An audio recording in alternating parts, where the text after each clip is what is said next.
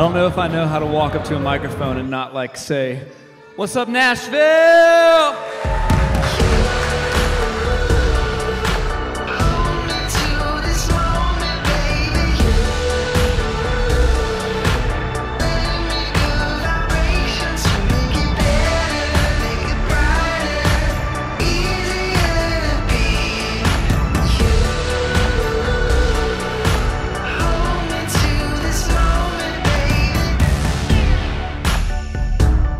Devin met just before she moved to Nashville. He saw her at an event in New York City, and a few days later, he saw her at several events in Nashville at CMA Fest. I believe the first thing he said to her was, "So where do you live?" Which was funny, because at the time, she lived in neither place. They went out on a date a few weeks after she arrived in Nashville, and the rest is history. Devin doesn't talk that much, but he's always saying something. If it's in Tupelo, Mississippi, and a girl shows up by his side, and my dad is there, and the guys in the band are there, and the guys' wives are there, and we're all going, "Who is this girl?" Devin kind of introduces her, definitely does not introduce her as his girlfriend, who he's been dating for months.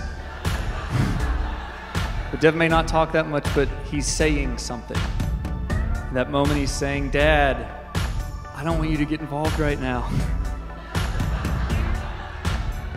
Well, we've made it. The journey to this moment has been full of moments, some great, some not so great, many of them unexpected. And as you embark on your new journey together, you'll face ups and downs, victories and challenges that you'll never be able to predict. While we don't know what the future will bring, one thing we do know is that you will be facing it together.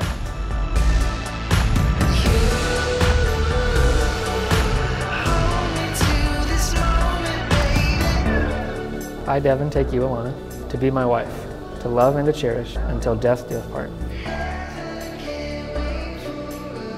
Devin, I give you this ring as a constant reminder of my abiding love and lifelong commitment to you.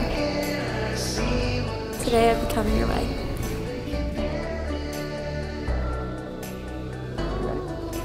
Devin, you may now kiss your bride.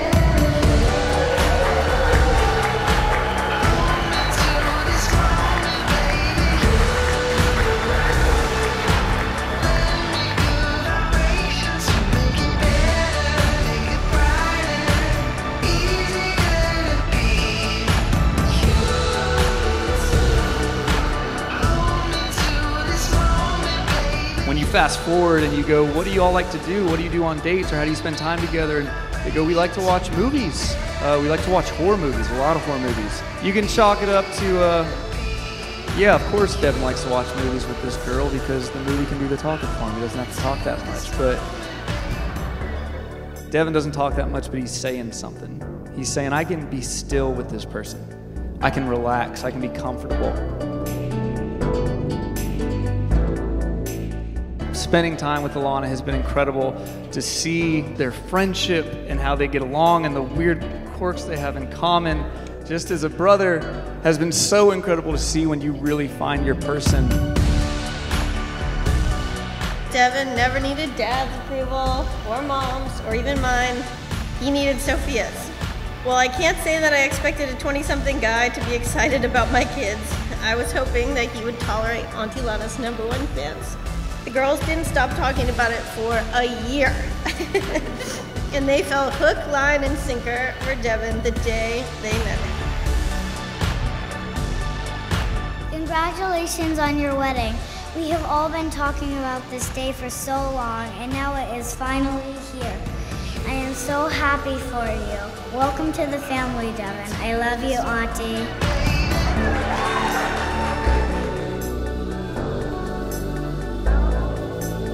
Today, I didn't even bother asking Devin if he was going to give a 3,000-word essay in his vows, because I knew he probably wouldn't, because Devin doesn't like to talk that much. But that ring on y'all's finger says more than anything you could ever say in front of all of us. It says forever. It says commitment.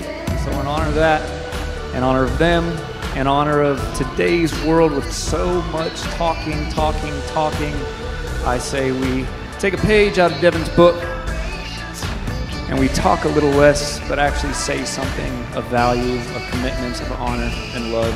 Cheers.